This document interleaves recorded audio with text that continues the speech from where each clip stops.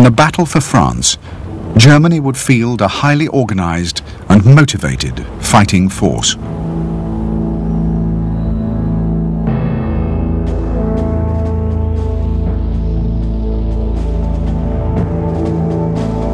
By May 1940, 94 French divisions, containing 2.25 million men, were deployed to meet the expected German attack. However, much of their artillery dated from the First World War, and they were dangerously short of effective anti-tank and anti-aircraft guns.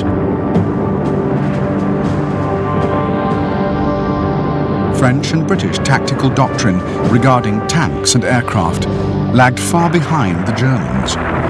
Both the high commands considered tanks as first and foremost an infantry support weapon. The few French armoured divisions formed by 1940 contained only half as many tanks as their German counterparts. Between them, the Allies deployed 3,100 tanks in May 1940, but they were widely dispersed amongst the infantry divisions.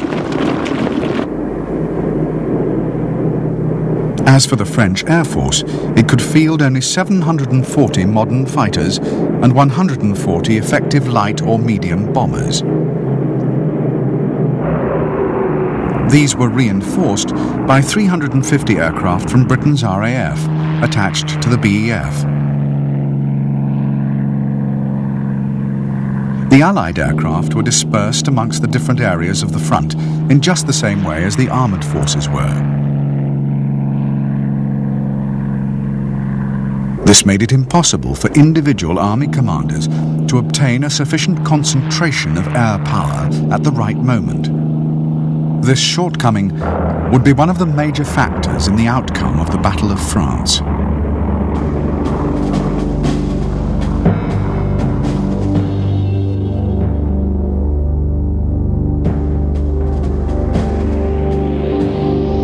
The French Army's standard light tank from 1935, the R-35, was used in an infantry support role. 855 R-35s equipped the Army in May 1940, making it France's most numerous tank. Extremely slow, it was unsuitable for mobile strategic operations. Like all French tanks, its effectiveness was limited by the fact that its commander had also to act as gunner, loader, and radio operator.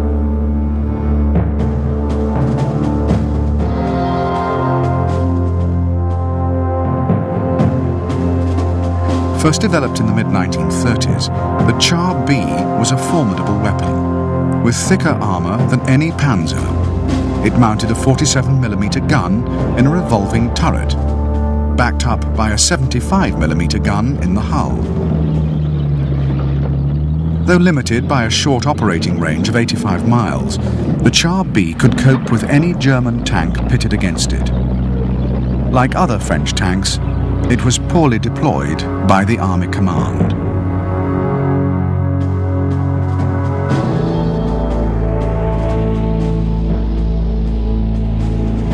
The Matilda II would prove to be the best British tank in the Battle of France. It was one of the earliest tanks to have a hydraulically controlled turret. Designed purely for infantry support, its cross-country speed was little faster than walking pace. The Matilda was the best protected tank of its day, but it suffered somewhat from poor vision and mobility.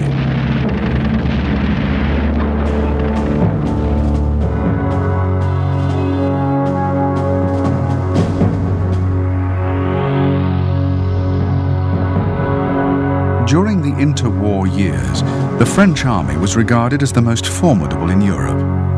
By 1939, this reputation no longer stood up to close scrutiny.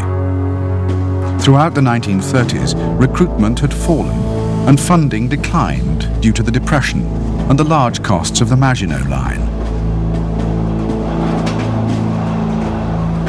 The troops received only 50 centimes a day, compared to a British private's daily allowance of 17 francs.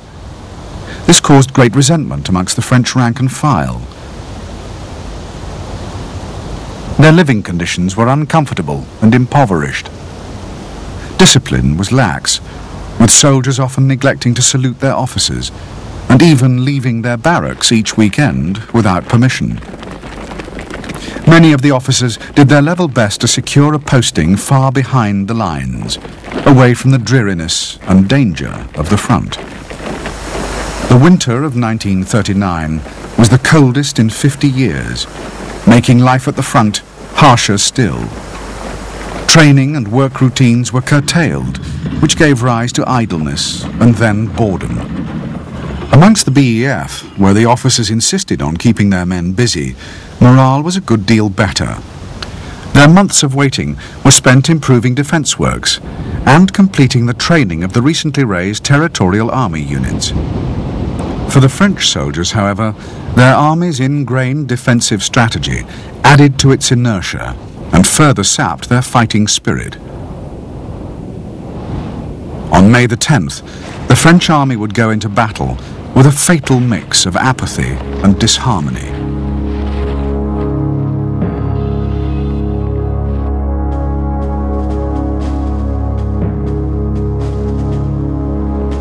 By the spring of 1940, there was a widespread belief amongst the French army that the war would be settled by diplomatic agreement, without a shot being fired.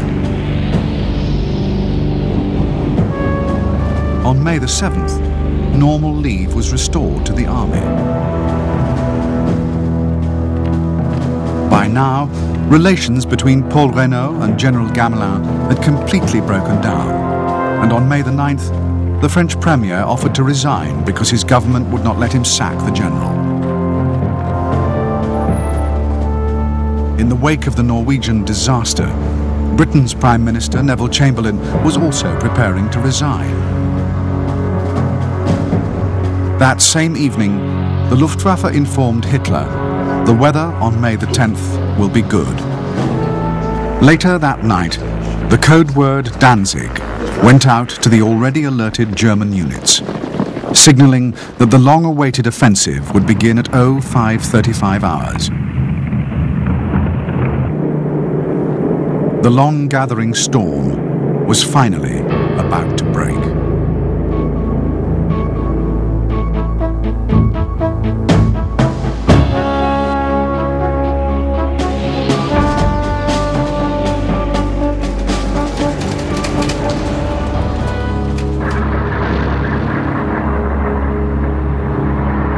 On the 9th of May 1940, all along Germany's western borders, the forces of the Wehrmacht were packing up and getting ready to move. Hitler's insistence on secrecy and speed was followed to the letter. Even frontline commanders were not informed of the offensive's launch until the last moment. In the early hours of May the 10th, Luftwaffe crews were roused out of their beds and told to be ready for action within 15 minutes.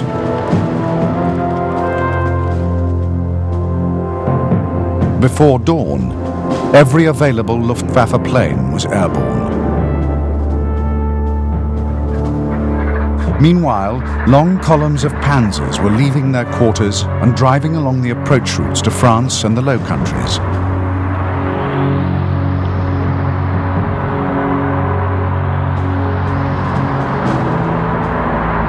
At first light, the skies over Belgium and Holland were suddenly filled with the roar of Luftwaffe planes.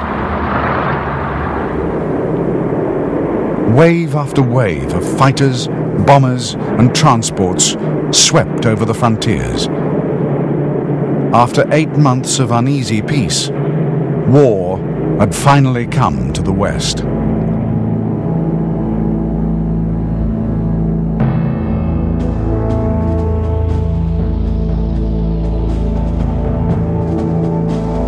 As he prepared to launch his great offensive, Adolf Hitler left Berlin with his entourage in his personal train.